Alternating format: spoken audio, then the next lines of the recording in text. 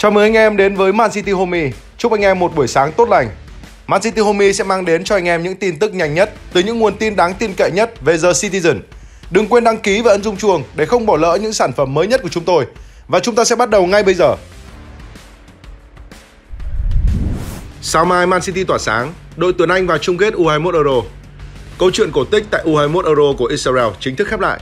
Thầy trò huấn luyện viên grealish không có bất kỳ cơ hội nào để làm nên bất ngờ trước dàn sao đang thi đấu tại Premier League của U21 Anh. Tam sư làm chủ hoàn toàn thế trận với tỷ lệ cầm bóng 66% và 16 lần dứt điểm. 5 trong số đó đi trúng đích và thu về 3 bàn. Ở chiều ngược lại, Israel chỉ có vỏn vẹn một lần đưa bóng trúng đích. Cole Palmer, sao trẻ đang khoác áo Man City, đã giúp Tam sư tạo khác biệt. Phút 42, Palmer tạt vừa tầm để Morgan Gibbs đánh đầu mở tỷ số. Đến phút 63, U21 đội tuyển Anh khiến cổ động viên ngất ngây với tình huống ban bật đẹp mắt ở trung lộ. Palmer có mặt đúng lúc để nhận đường căng ngang của Smith Rowe trước khi dứt điểm cận thành nhân đôi cách biệt. Đến phút 90, Palmer hoàn tất ngày thi đấu thăng hoa với cú đúp kiến tạo. Anh thực hiện đường chuyền để Cameron Archer thoải mái sút tung lưới Israel trong vòng cấm, ấn định thắng lợi 3-0 cho U21 Anh. Tam sư có lần đầu tiên vào chung kết U21 Euro kể từ năm 2009. Đây cũng là cơ hội để lứa cầu thủ trẻ của xứ sở sương mù giải cơn khát danh hiệu kể từ năm 1984. Ở trận bán kết còn lại, U21 Tây Ban Nha đè bẹp Ukraine để hẹn đội tuyển Anh ở trận tranh ngôi vô địch. La Rosa để thủng lưới trước nhưng đã chứng tỏ bản lĩnh bằng việc trút một cơn mưa bàn thắng vào lưới đội thủ Đông Âu.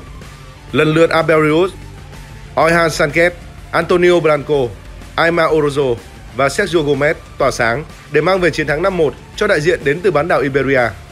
Trận chung kết U21 Euro giữa Anh và Tây Ban Nha sẽ diễn ra vào ngày 8 tháng 7 trên sân Arazarabet Arena. Jesus trải lòng lý do rời City đến Arsenal. Cầu thủ người Brazil đã làm việc dưới quyền của Guardiola trong 5 năm tại sân vận động Etihad trước khi gia nhập Arsenal vào mùa hè năm ngoái. Một động thái mà anh mô tả là khiến anh cảm thấy tự do.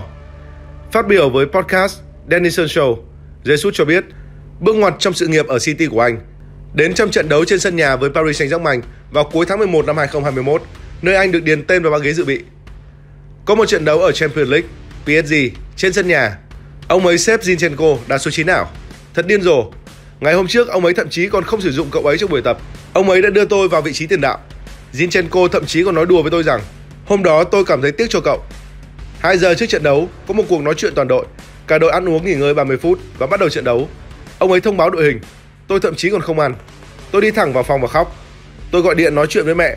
Con muốn ra đi. Tôi sẽ về nhà. Bởi vì ông ấy đưa Zinchenko vào thay. Còn tôi thì không. Ông ấy đặt một hậu vệ trái ở đó. Tôi đã phát điên lên. Jesus vào thay Zinchenko trong hiệp 2 của trận đấu và kiến tạo bàn gỡ hòa trước khi ghi bàn thắng muộn giúp cho Man City giành thắng lợi 2-1. Anh nói thêm, tôi không khởi động. Tôi cảm thấy tồi tệ. 5 phút sau khi Kylian Mbappe ghi bàn nâng tỷ số lên 1-0, ông ấy đã gọi tôi. Tôi đã kiến tạo và ghi bàn. Chúng tôi đã lật ngược tình thế với tỷ số 2-1. Trong trận Champions League tiếp theo, tôi nghĩ mình sẽ ra sân, nhưng tôi đã không ra sân. Điều đó thực sự khó khăn.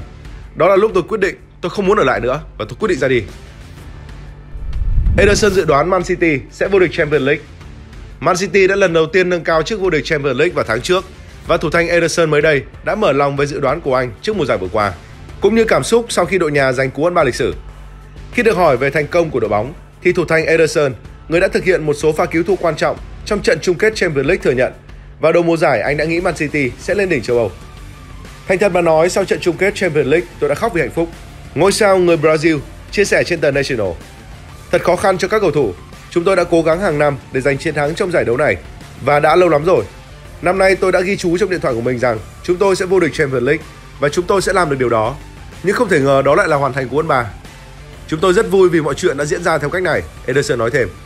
Chúng tôi đã làm nên lịch sử cho câu lạc bộ và điều này cũng thật phi thường đối với đất nước này. Mọi người đã hỏi cảm giác thế nào khi giành được cú ăn ba.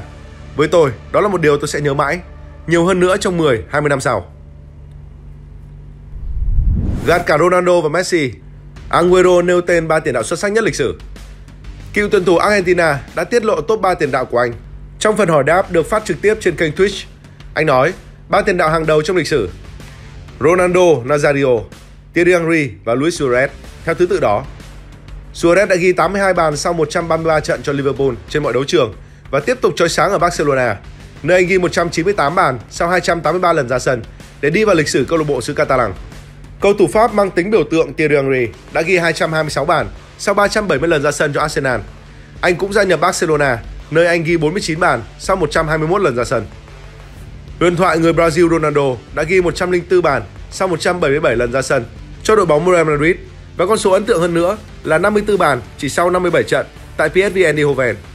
Nhìn chung anh đã ghi 295 bàn sau 452 trận cho những đội bóng như Real Madrid, AC Milan và Inter Milan. Bản thân Agüero cũng là một trung phong huyền thoại, ghi đến 260 bàn sau 390 trận cho Man City, là nhân vật quan trọng hàng đầu trong sự trỗi dậy của Man City ở bóng đá Anh. Pep Guardiola tạo áp lực lớn, quyết giữ học trò cưng ở lại Etihad. Thương vụ chuyển nhượng của Bernardo Silva đang làm Pep Guardiola thực sự cảm thấy đau đầu. Không chỉ bởi sự quan tâm của PSG mà còn bởi chính tiền vệ người Bồ Đào Nha trong lúc này. Việc giành được hầu hết các danh hiệu cao quý trong màu áo Manchester City, nhất là khi hoàn thành cú ăn ba lịch sử ở mùa bóng vừa rồi. Đó chính là lý do khiến học trò cưng của Pep Guardiola muốn chia tay với đội chủ sân Etihad trong hè này. Bên cạnh đó, một bến đỗ mới với nhiều thử thách mới, cùng cuộc sống mới sau khi tổ chức hôn lễ, cũng là một lý do quan trọng khác mà người ta có thể hiểu được ở suy nghĩ của Silva và gia đình nhỏ của anh. Đó là thứ mà La Parisienne sở hữu, thứ vũ khí đáng giá trên bàn đàm phán lúc này mà đội bóng nước Pháp dùng để nói chuyện với nhà đương kim vô địch châu Âu. Tuy nhiên, huấn luyện viên người Tây Ban Nha đủ thông minh để hiểu một điều rằng trong thế giới bóng đá hiện đại, không có một Bernardo Silva thứ hai dành cho ông, một cầu thủ đúng nghĩa với hai từ quý và hiếm. Cho nên Pep đang làm mọi cách để giữ học trò cưng của mình ở lại, dù là phải tác động đến cả giới chủ câu lạc bộ. Điều mà người ta ít thấy từ Pep Guardiola. Hợp đồng của Bernardo còn hạn đến năm 2025. Áp lực phải bán của thương vụ này là hoàn toàn không có. Thế nhưng dù có phải bán thì dường như với Man City hiện tại, tiền không phải là vấn đề, mà là lòng người đã không còn muốn cống hiến cho đội bóng, thì đó là điều khó có thể giải quyết. Dù cách này hay cách khác, Pep muốn tuyển thủ Bồ Đào Nha ở lại. Đó là điều đã được khẳng định. Hoặc trong tình huống không thể cứu vãn, huấn luyện viên người Tây Ban Nha chỉ muốn bến đỗ tiếp theo của học trò cưng sẽ là Barcelona, nơi mà gundogan đã tới, chứ không phải là nước Pháp với PSG.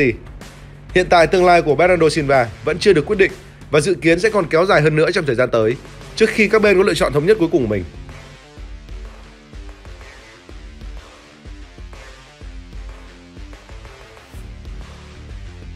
Và đó cũng là tin tức cuối cùng trong video hôm nay. Cảm ơn anh em đã xem. Xin chào và hẹn gặp lại.